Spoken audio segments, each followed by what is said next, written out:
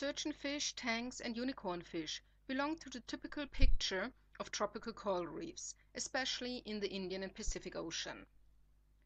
They all form the family of the Acanthuridae, which comes from the Greek akantha, thorn, and oura, tail, so it's the thorn tails.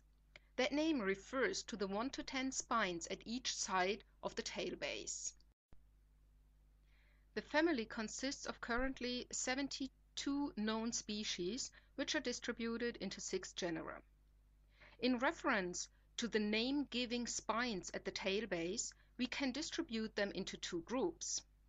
The first group has fixed, immobile spines, which always stick out in an angle to the body.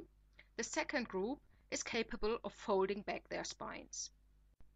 The unicorn fish, like this orange spine unicorn fish, belong to the group with the fixed immobile spines. As we can see here, the fish has 2 spines on each side of the base with a very sharp edge toward the front. The same applies to the blue spine unicorn fish. Both species advertise their spines by highlighting them with a different color. But not all family members do so. Especially many tanks, like this yellowtail tang, has the spines in the same color as the rest of the body. Additionally, the tangs belong to the group which can fold back their spines.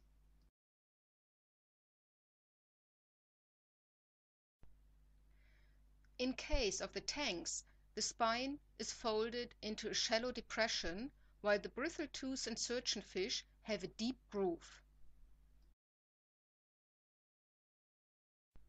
Up to now, it is controversial if the spine can be folded and can be moved actively or only passively. But in all cases, the anatomy seems to be the same. The spine is connected to the backbone and hip equivalent through a ligament. There is no muscle ending at the spine. Thus, erection of the otherwise folded back spine can happen in 2 ways, either through a general body tension at the base of the tail, or when the tip of the spine gets caught by something and thus is passively erected.